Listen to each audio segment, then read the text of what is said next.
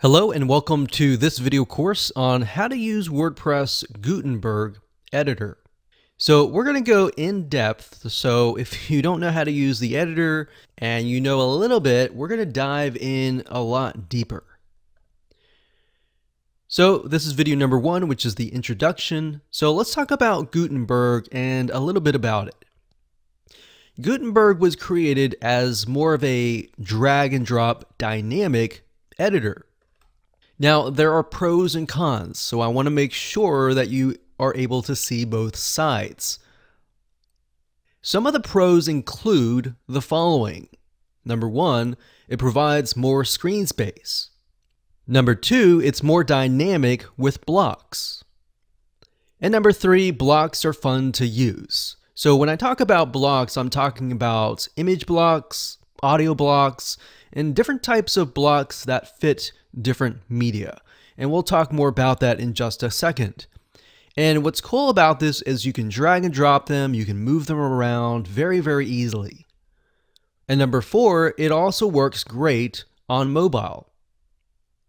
Now, the primary con or disadvantage is that although it's listed as beginner friendly, the reality is that it has so many options that it can get really quite confusing.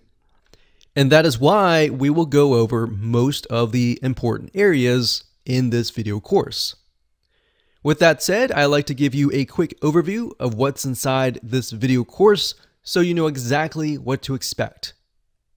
So this is video number 1, obviously. Video number 2, we're going to give you a quick overview of the user interface. Video number 3, we're going to talk about the different types of blocks so that you're aware of the many blocks that are available to you. Video number 4, we'll talk about using the sidebar, which is on the right-hand side, that pertains to each block. And number 5, we'll talk about common blocks that are available to you. And of course, video number 6, we'll talk about formatting blocks. So as you can see here, I'm breaking it up into simplified videos. I don't want to put all of these into one video to overwhelm you. All right. So video number 7, we'll talk about layout elements. And video number 8, we'll talk about if you're not ready for Gutenberg and you do not like the editor after you've seen all of this, how do you go about disabling it? How do you go about reverting to the old classic editor? And this is a big thing. A lot of people do not like Gutenberg, so they prefer to go back to the classic editor. So we want to make sure that you have the options available to you if you choose to go down that route. And of course, last but not least, we got video number 9, which is more editor options. In terms of getting started, it's pretty self-explanatory. All you need to have is a WordPress site with administrator access, because we are going to log in to the WordPress administrator dashboard, and I'll show you around. Hello and welcome back. This is video number 2, and we're going to talk about a quick overview of the user interface. So before we jump in, I want to say that it's important to give you a quick overview of the Gutenberg editor so that you know exactly what to expect. You know how everything is broken down, you know how everything, where things are accessible and all of that. So with that said, let's go ahead and go to a WordPress dashboard and I'll show you around. Okay, so one thing I want to make note of is you should get access to a WordPress web hosting company if you are using WordPress, because as you expand and you use WordPress more, WordPress will actually become slower if you are not using a WordPress host that have their servers that are basically set up for WordPress. There is a specific web host that I highly recommend called wpxhosting.com. And this is a site that I use, and they got fantastic support. A lot of times you can email them with WordPress related questions and they'll respond. Sometimes they'll log into your account and do it for you. So without further ado, let's go ahead and log in, and I'm going to find a test site that we can use. and we'll see you in the dashboard. Okay, so here we are at the WordPress administrator dashboard. What you want to do is you want to go to a post or a page. It really doesn't matter what you use. So you can either go to posts, you can click add new, or you can go to all posts and find a post, an existing post, and edit that. It doesn't really matter. So we are going to create a post in terms of this example. And to do that, we'll click on add new. Okay, so the way things are laid out is once you have gotten in here, this right here is the Gutenberg editor. Now, when you click on the plus sign here, you're going to be able to see blocks. So as you can see, there are many different types of blocks, which we will go into every single block in the future videos. But for now, this is where the blocks are. Now you can click this here and this will give you the content structure. So it's kind of like, if you think about it, Microsoft Word, when they tell you how many words you have, how many paragraphs you have, but in this case, how many blocks you have and how many headings you have. So this is really great if you're wondering, okay, how many words do I have? And if you're writing an article and you're trying to stick with a certain amount of words, this is really great to have. And then of course we have this here, which is the block navigation. So as you begin to add more blocks, it will add those blocks here. So right now, as you can see, there is simply just a heading block right here. So all you have to do is type in the title. So title here. And then you can put the heading. So the title here will actually become your page title. And then the heading here will actually become your post or page. So in other words, if I name this title here and I click on publish, what's going to happen is the permalinks, it will change to yourdomain.com/title- here. So if I had the word "this is a great day," this is a great day, then what will happen is when I click publish, it'll create yourdomain.com/this is a great day. All right. So that's what I mean by page title. And that's the difference between this and this. All right. Now I'm not going to go into too much depth because I don't want to overwhelm you. We're going to dive in at a later time. So if we move on over here, this is the sidebar. This allows you to control permalinks, categories, tags, and other features as well. And you'll begin to see as I begin to edit blocks and add blocks and all of that, the sidebar will actually change. All right. So this is a basic and brief overview of all the details. Now over here we have blocks. So if you click on block, whatever block you select, like let's say, for example, the heading here, you'll see the actual details here. All right.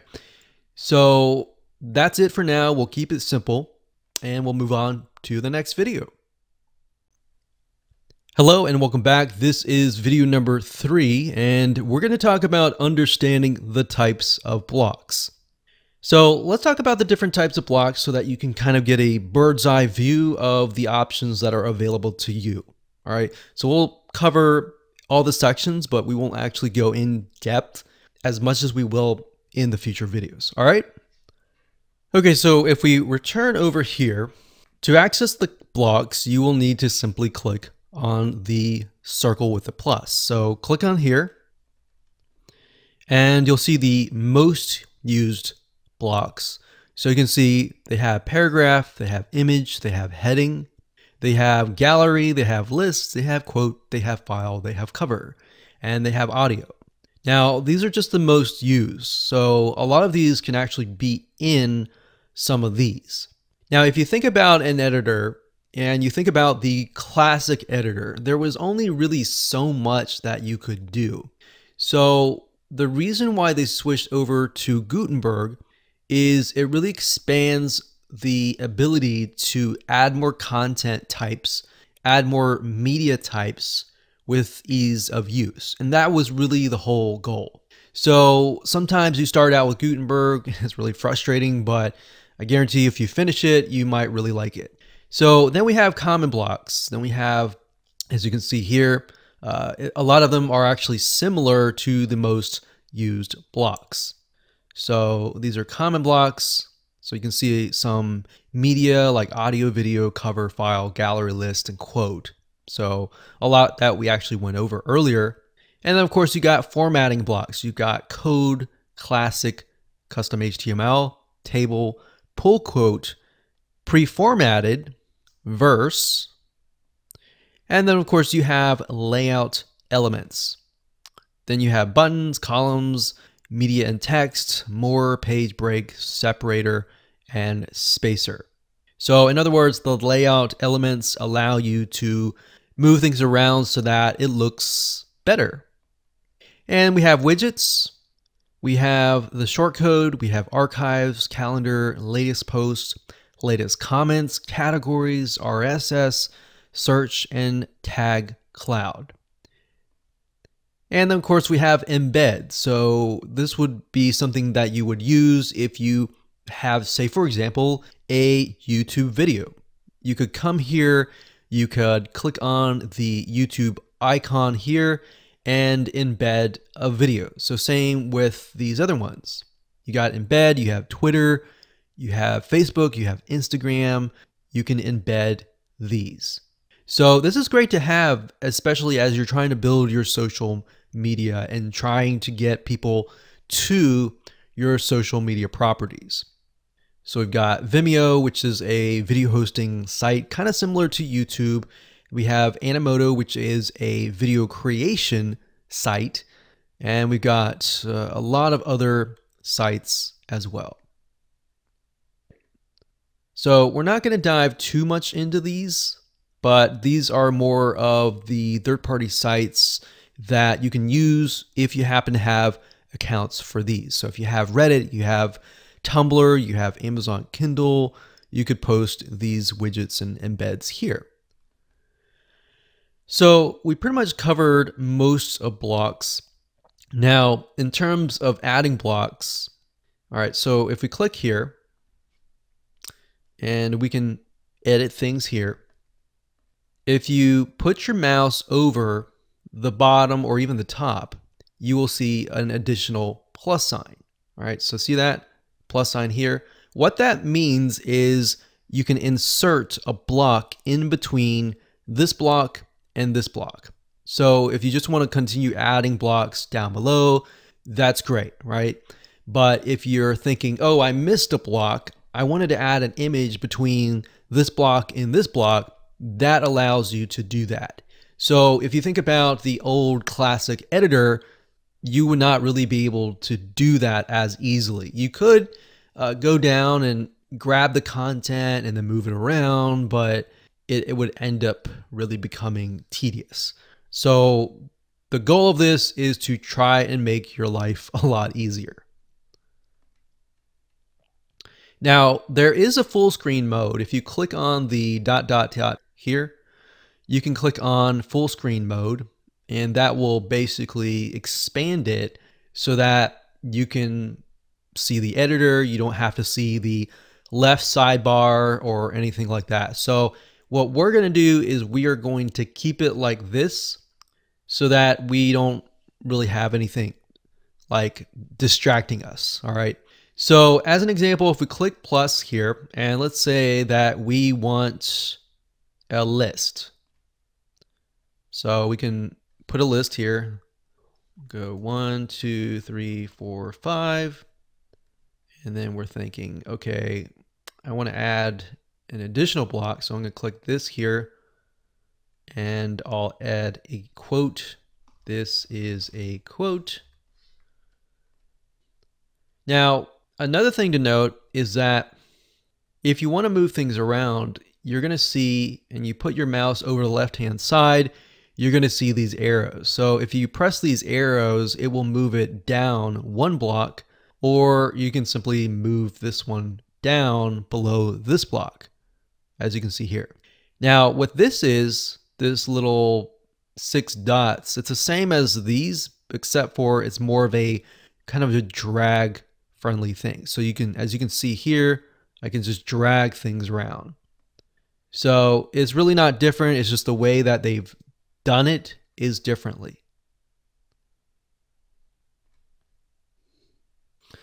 Okay, so let's say we want to add something else. So we're gonna click here. So you can also click here if you want to, but this option gives you the ability to click here and add a block. And if you click over here, you can add a block as well. So you'll notice that it kind of gives you some flexibility on where you can click. So I could click here and I could click, let's say, we'll go to common blocks and we'll choose, let's say, a gallery. So a gallery is basically a bunch of images that are showcased. So if you upload, say, 10 different videos, then you can organize them so that everyone can see them basically on a wall.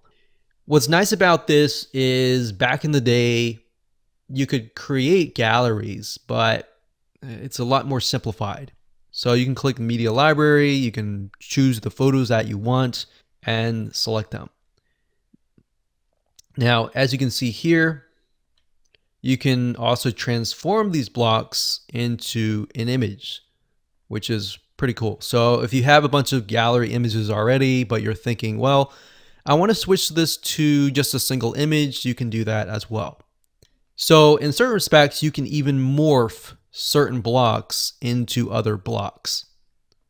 So another thing is you can align. So you can align left, you can align center, and you can align right. Now, if you click on these dot, dot, dot, this is basically more options. You can hide block settings, which are on the right-hand side. So if I click that, you can see that I'm able to see just the editor itself. So if that's annoying me, I can literally remove that, but honestly, it really depends on you. So if you click show block settings, the right-hand sidebar will appear again. All right, so that's a little tweak. Now, if you want to duplicate something that you have created, let's say we have a gallery and we really like the gallery, but we want to add the gallery at the very bottom, we can do that as well. So to do that, you would simply click that block, click on the more options and click on duplicate. And as you can see, it has made a duplicate of that block. So if you want to delete that, you can click remove block. All right. So again, more options. You can insert before or insert after.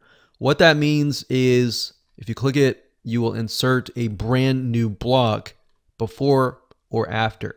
So like you're seeing here, there's a lot of options. You can either click here, you can either click here, or you can simply click on the block and click on insert before.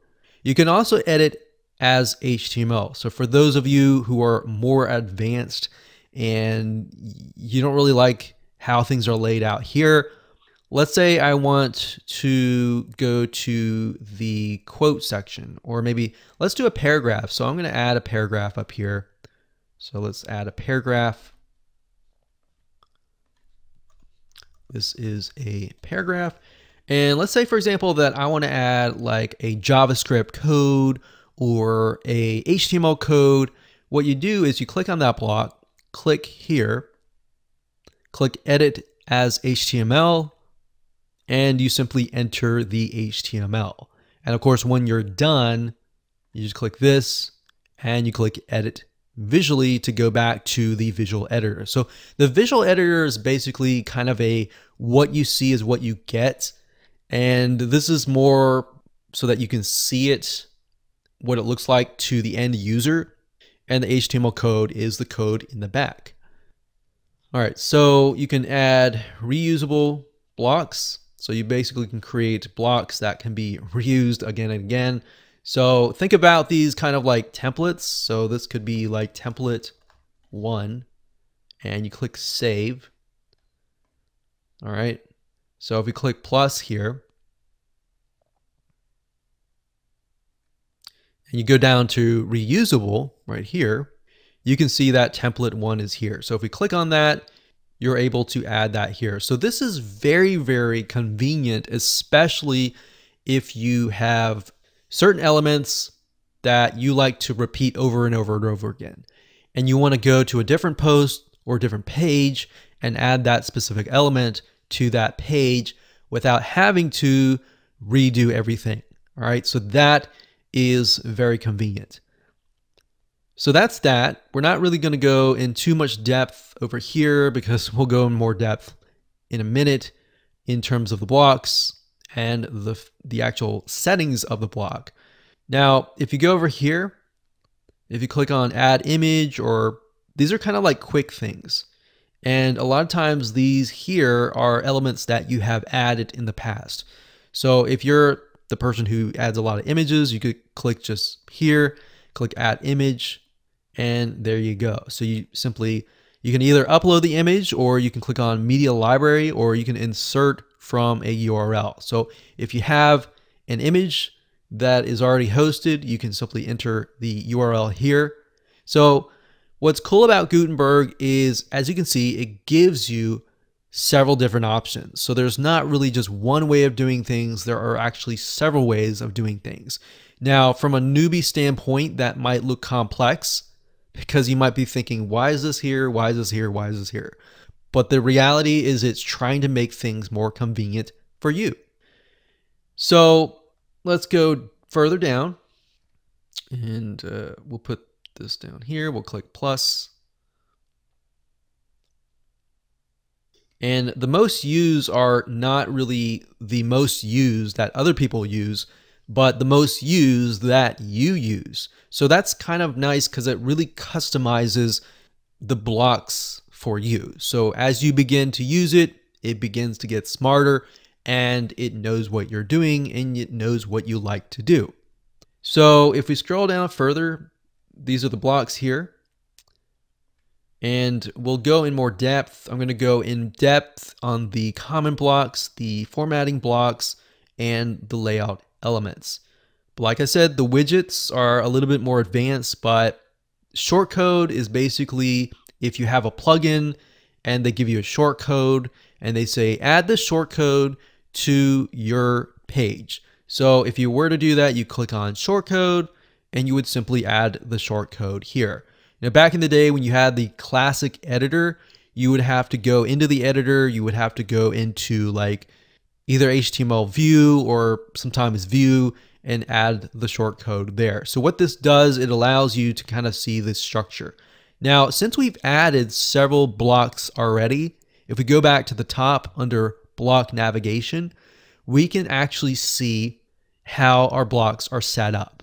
So you can see that at the top, I've got heading, I've got quote, I've got 2 reusable blocks, I've got list, paragraph, gallery, image, and shortcode.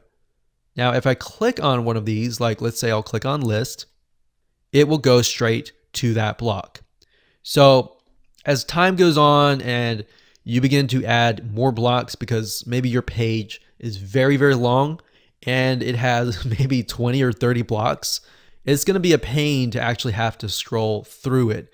So that feature in itself is very convenient, as you can see here. So if I say, okay, I just want to edit really quickly the image right here, it'll go straight to the image. So that is really cool pro. So a lot of pros here. There are a few cons, but a lot of pros in general. All right, so now that we've explained the blocks and the different categories of blocks and how you can apply the blocks to the editor and how you can move things around, how you can make it look like the way you want to make it, let's move on to the next video.